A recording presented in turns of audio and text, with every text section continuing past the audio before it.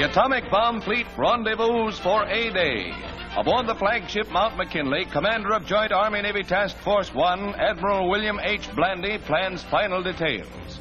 The decks of the 73 test ships anchored in Bikini Lagoon are scenes of feverish activity as scientists plot experimental programs designed to furnish data on radioactive rays, flash burns, and blast effects of the mighty atom bomb.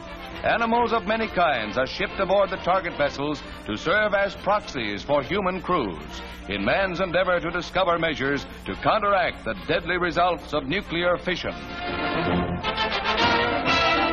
A sheep loses his fleecy coat in the interests of science.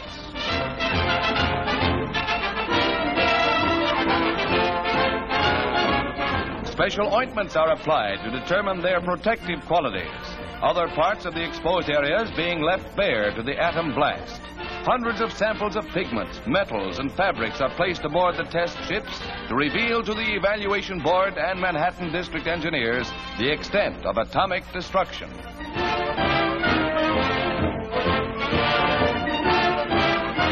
All types of materials undergo the smashing blow of the deadly plutonium weapon.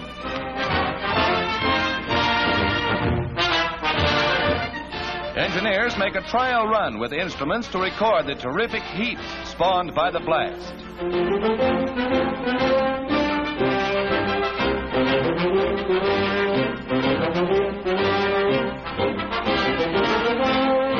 Thousands of specially designed scientific instruments are installed to record the historic explosion, and weather data is carefully compiled and eagerly studied for the coming of A-Day. Finally, Blandy says this is it. And on the eve of A-Day, Navy Secretary Forrestal tells correspondents from all nations assembled on the deck exactly what we are aiming for. I know that you'll be interested, as I will be, to see these tests tomorrow. And I know that you are aware that they are conducted in not only frivolous or casual fashion, but they do not constitute any gesture of war or aggression or threat. But the scientific byproducts that will come out of these tests, I hope, will be of value to the world. Thank you very much. Each hour nears, crews of the target vessels abandon ship with their gear.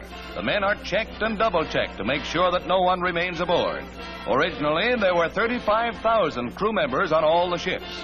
It's the end of months of preparation on the Atoll fleet.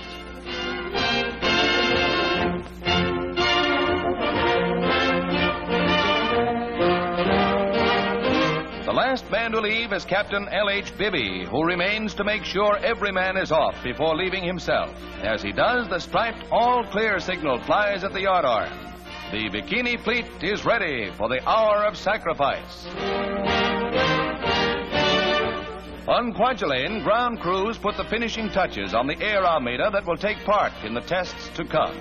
The lethal A-bomb is wheeled, carefully screened, toward the B-29 that is to carry it to Bikini. With highest precautions and secrecy, it is loaded aboard, hidden from all but a select few. Armed guards prevent any approach to the plane. Majors Wood and Swankett, bombardier and pilot respectively, talk over the history-making mission of Dave's dream. As the moment for takeoff approaches, the hand-picked crews don chutes.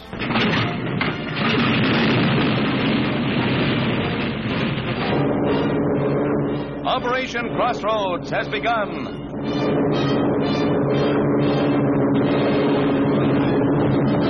Secretary Forrestal tensely watches the atom plane's approach to Bikini and the fateful $70 million test. On this bombardier rests in large degree success or failure. Crew members are tense. Signals start.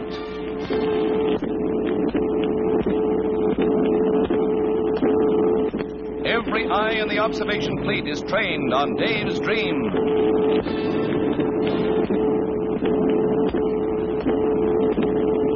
The bombardier's supreme test is at hand as the bomb bay doors open.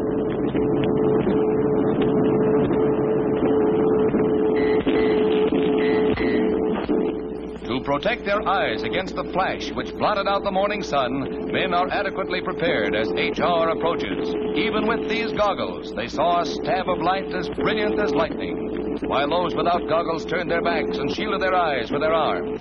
The bomb is away. It's falling. The seconds tick away.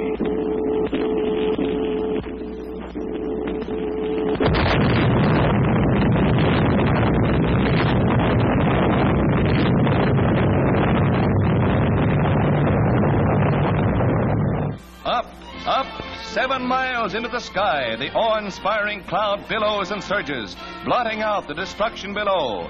There is no earthquake, no tidal wave or other catastrophe to justify the fears of some.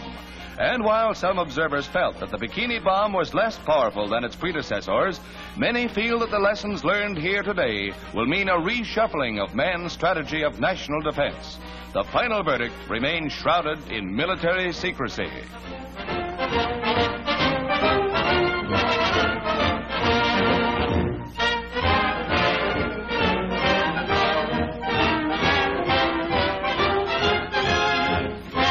Whatever the verdict, Operation Crossroads is the motion picture spectacle of all time. And now the salvage fleet steams towards Bikini Lagoon, and every precaution is taken to safeguard men on board against dangerous radioactive forces. Of the 73-ship flotilla, 5 were sunk. The carrier Independence, closest to the blast center, was badly damaged. Many other target vessels were severely damaged, and from the destruction above decks, few men could have withstood the blast.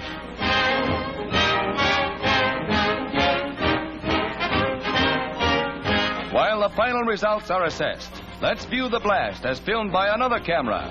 Once again, we see the destructive power of atomic energy.